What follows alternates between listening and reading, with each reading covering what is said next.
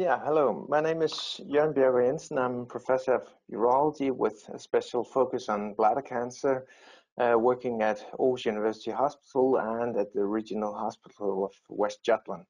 I'm also chairman of the Danish Bladder Cancer Guideline Group and chairman of the Nordic Urothelial Research Cancer Group. I have a slight conflict of interest in the study as I'm part of the advisory board of Xpert.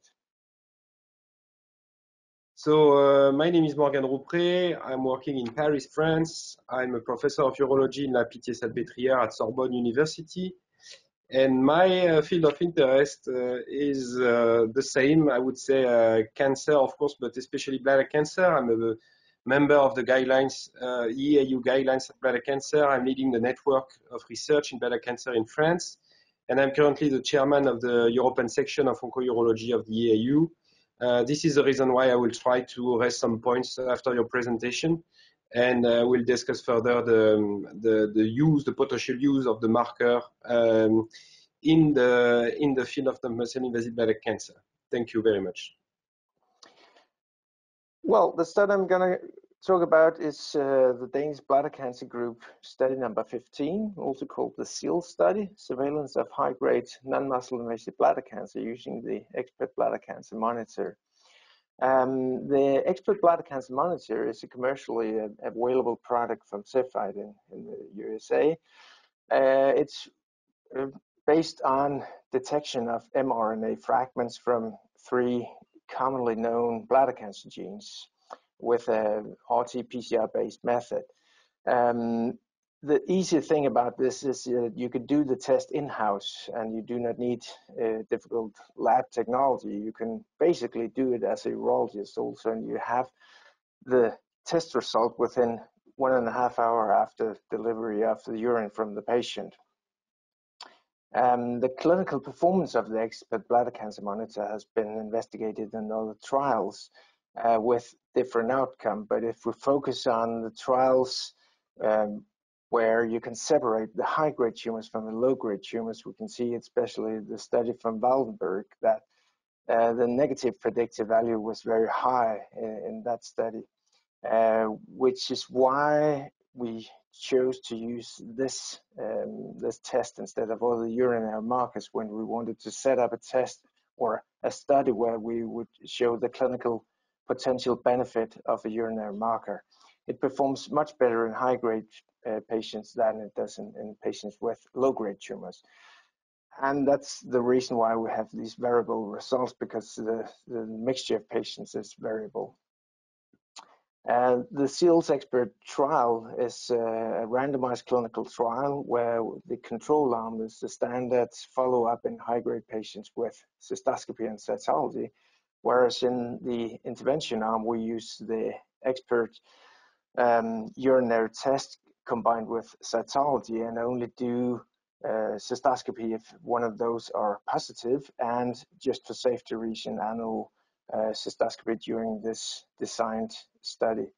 It's designed as a non-inferiority study, so we'll have to include almost 400 patients, where the primary outcome is no difference in recurrence-free survival between the two groups. It's a multi-center study here in Denmark where we're enrolling patients from Aarhus University Hospital and Zealand University Hospital and then the Regional Hospital of West Jutland. We include patients with previous high-grade tumors, including CIS of the non-muscle invasive bladder cancer patients. They have to be recurrence-free at the time we include them. Whether or not they are undergoing BCG at the moment or previous BCG treatment is not an issue, but we will be stratifying according to this.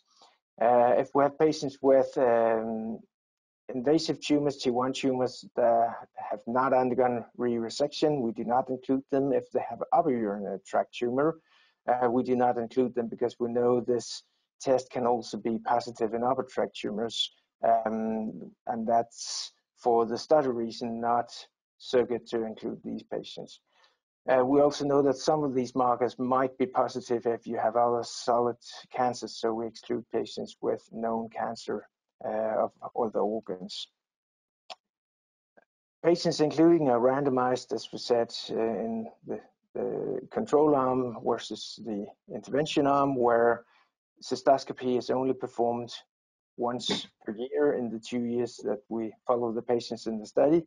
And then, of course, if either the marker or the cytology is positive, we'll perform cystoscopy. The intervals between testing in the two arms is identical. We initiated the trial with the first patient included in November last year. Currently, we have included almost 150 of the 400 patients, so we are including according to our plan. Despite the COVID-19 situation, we have achieved to enroll patients. We had a slight problem at one of the hospitals where all the project staff was taken to the acute corona department for 2 months. So it was put asleep, the study at that point. But anyway, we're including according to plan. So we hope to finish within a year or so with inclusion. At that time, we also have the sufficient follow-up of the first 100 patients to see whether we should abandon the study preliminary if we have a worse outcome in the intervention arm. Here we have me as the sponsor investigator. We also have here a picture of the primary investigator, Thomas Dreyer, who is doing this as a PhD study under my supervision. The sub-investigator from Zealand University Hospital is Associate Professor Nissen Asavi. Thank you. Okay, so first of all, Jürgen, I would like to congratulate you for running this trial for the simple reason that I am sitting in the panel of the non-muscle invasive bladder cancer guidelines, and I can tell you that when it comes each year to the discussion to expand the text around urinary marker, we always have a lack of evidence because there are no such trial with a randomized trial comparing two arms, and it is absolutely what is requested and needed to be incorporated in the guidelines. So that's the most important thing, because when you look at the regimen of surveillance of non-muscle invasive bladder cancer, which is proposed by the guidelines right now, it's much more eminence-based than evidence-based. So my point is that, of course, you had to choose in your study a design which was in line with what you expected to reach. But my point is, how do you see the regimen of surveillance, considering that your study is going to be, let's say, positive, and that the regimen of surveillance and decrease the use of cystoscopy and cytology in non-muscle invasive bladder cancer? Because one of the issues that we have is cytology. We need to rely on a good pathologist. And as you mentioned, the test is the same all over the world, wherever it is done. So there is no restriction in using the test. So how do you see the regimen of surveillance according to your trial evolving, and how do you see the decrease of the use of cystoscopy? Well, that's a very good question.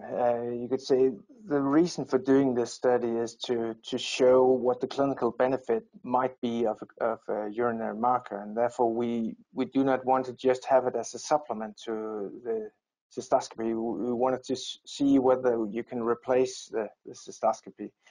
And basically, if you look at the different regimens for patients with low-grade tumors and high-grade tumors, the intervals is very much different.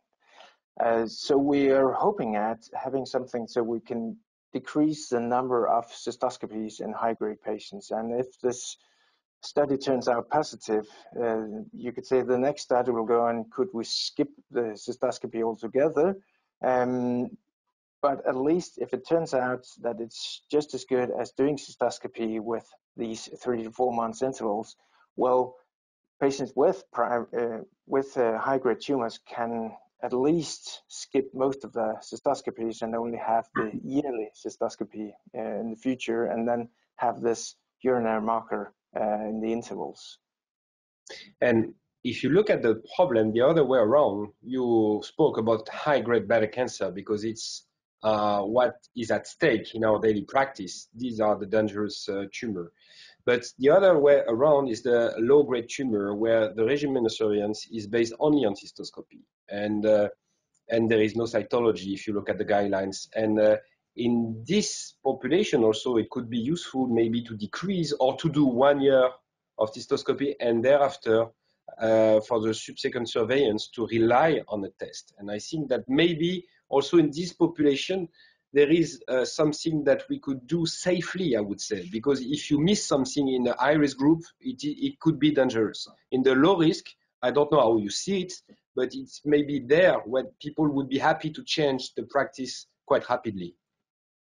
Yeah, I totally agree, because one of the reasons for doing the follow-up cystoscopies is obviously to look whether they have recurrence, but progression is also what you're looking for. It's not that common. You have patients with low-grade tumors progressing to high-grade tumors, but you see them. So in that population, you might need to test a lot more patients with the test to find the high risk, but you probably find them with this. So you can also skip in the future some of the follow-up in low-grade patients. Another question I would like to raise is the use in your daily practice, because we discussed about a trial, people are enrolled, they are accepted to do some research, but are they ready for prime time? And it is not only about the Xpert Bladder test, because as you mentioned, you had to choose one test and you rely on the accuracy and the predictive value, but there are some other tests, I'm sure you are aware, in the pipeline. The company from Israel, a company from UK, and this company from the United States of America.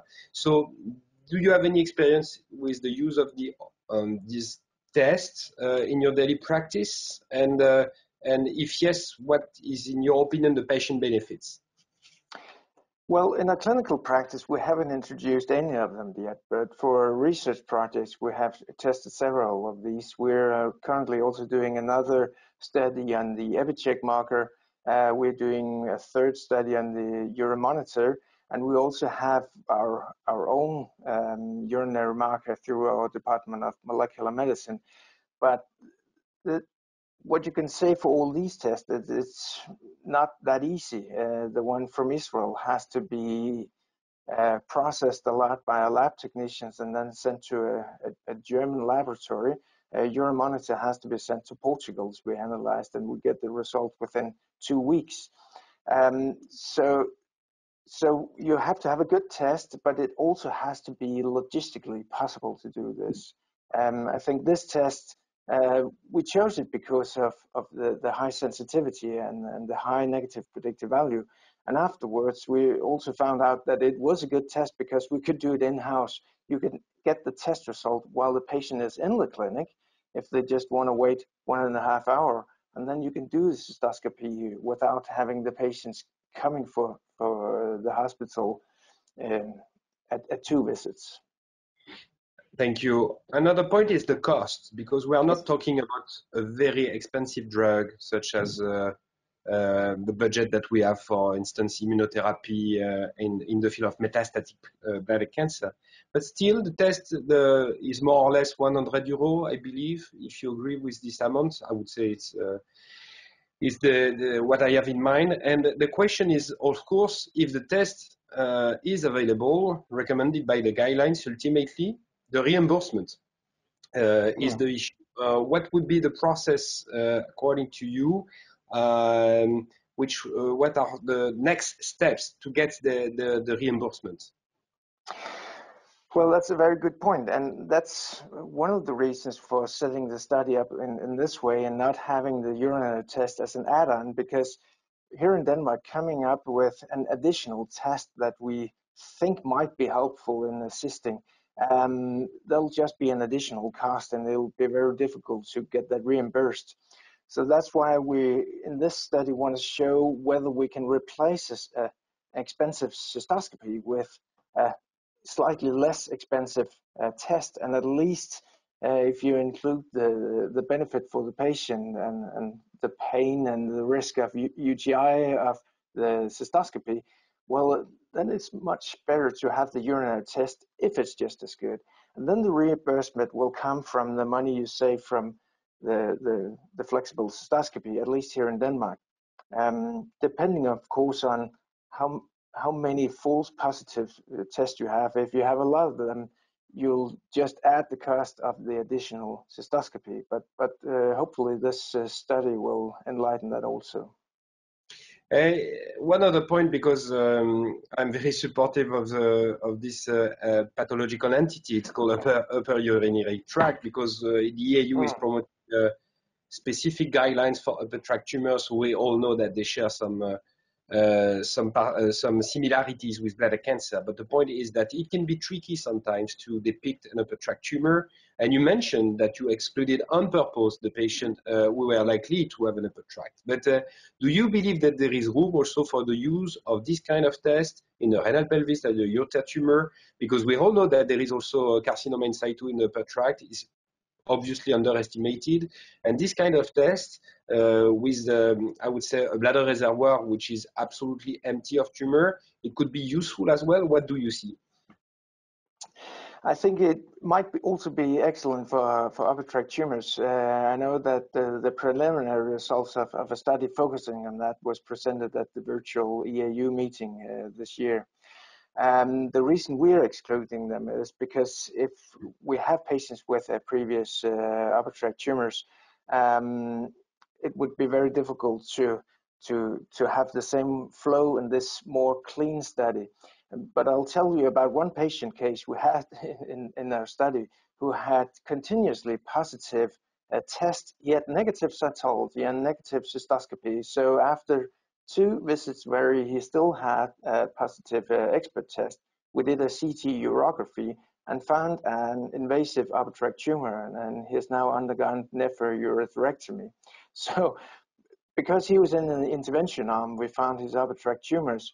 We wouldn't have found it at this time in the control arm. So yeah, that one patient was lucky, I would say. Yeah.